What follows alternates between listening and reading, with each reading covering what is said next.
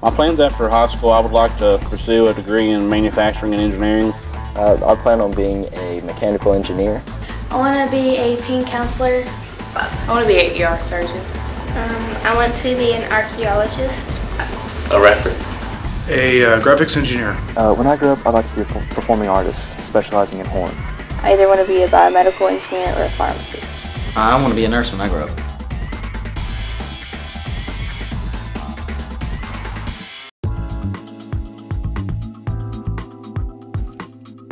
Today's students are tomorrow's business and community leaders. West Virginia's future literally is being shaped in public schools right now. However, the state's high school graduation and college attendance rates cause reasons for concern. 1 of every 4 West Virginia high school students failed to receive their diplomas. Of those who graduated, only 6 in 10 went on to post-secondary studies.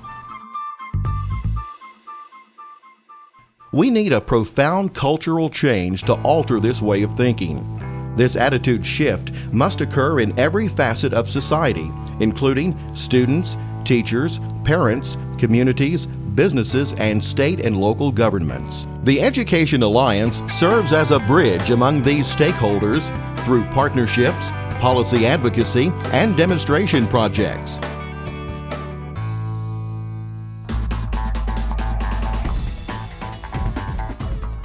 This is my second year with the Walk the Talk program, and the most exciting thing that I'm hearing from students is the one-on-one mentoring that's going on, and they really are establishing a close relationship with these adults in their lives. And there are a number of students that really do not have that type of role model in their life, so this is at least one person who's making a significant difference. I think it's an outstanding program. I find that by interacting with the kids on a daily basis or on the weekly basis, that I see them daily, and they approach me and talk to me where otherwise they probably wouldn't. It has helped me a lot. Like, I've gotten so much more organized with all my work, and I've gotten a lot better grades than what I have in the past, and it's really helped me. I think it's really helping me get a head start in college and what I want to do.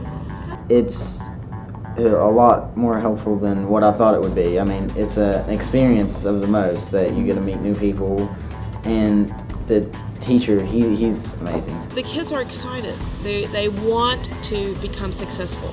They're beginning to think, maybe I can graduate. Let me help you. And that's been the attitude of the mentors, and it's been an exciting situation.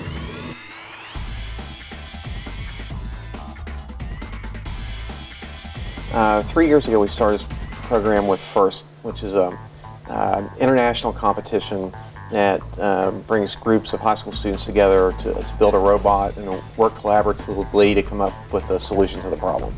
And so we've taken that and we've evolved that over the last 3 years. The SEEDS grant has allowed us to implement Project Lead the Way, which is a pre-engineering program that fits really well with what we were already doing with FIRST. And so it's given these students an opportunity to gain credit in something that they were interested in involved in anyway. So it's a good combination of robotics and the pre-engineering program. The SEEDS grant has allowed us to develop Project Lead the Way courses at Wayne High School. And what that will do is that expands their knowledge of the engineering programs. There are several different classes that they can take.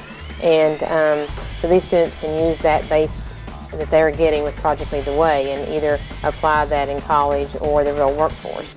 I've learned that many people have a lot of different ideas and that you have to find the right one. And sometimes you can find middle ground with certain ideas, but it's a very good learning process, and it teaches you to use a 12-step design process, and you start out with just how to solve a problem, and it's very good. I think it's a lot of fun, mostly because I'm a part of a lot of programs, and out of all the programs, this is like a big problem-solving experience where we're told, here's we have a problem, can you fix it for us? We all sit together and talk, and we come up with a solution. Watch it come to life. There is no doubt that West Virginia students can be as well prepared for college or career pathways as any students in the nation, or in the world for that matter. The Education Alliance is eager to lead this effort as we strive together to envision and build a new West Virginia.